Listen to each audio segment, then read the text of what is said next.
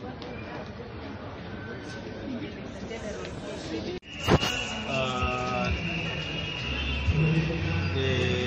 accused person in the case of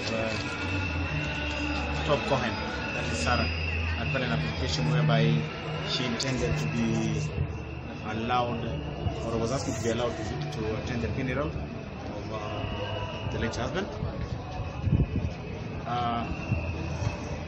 We had a meeting with Mr. Mulgor. Mr. Mulgor is the lawyer for Sarah, and I appear for the family. And we had come into an agreement that to avoid issues of tussles and fights that might elongate this matter any further, we had agreed that Sarah would be allowed to attend the funeral. So today we came to just inform the court, and the court, so that the court can be able to allow us. And we had also informed the DCI and the DPP that we intended to have that application heard today in court. The DPP came, we had a consultation with the DPP, and the family was also present here today. They came, and the DPP also had a consultation with them, and we found that it was a unique case. This being a unique case is not the type of case that you can usually have. It's a unique case, and being a unique case,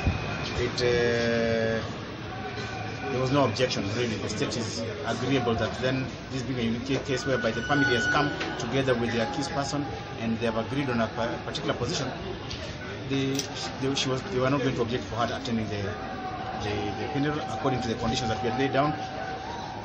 Being a family thing, being a family burial, and being also that it is going to be conducted under the rights of the Jewish community.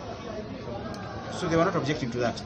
And this is not a ceremony that will take a long time, because I've spoken to the chairman of the Jew community here and said it will take about an hour. So we really don't think that there's going to be a problem about this. But the judge who was to hear the matter has certified it as urgent, and we shall be coming back to court on Monday at 8 a.m.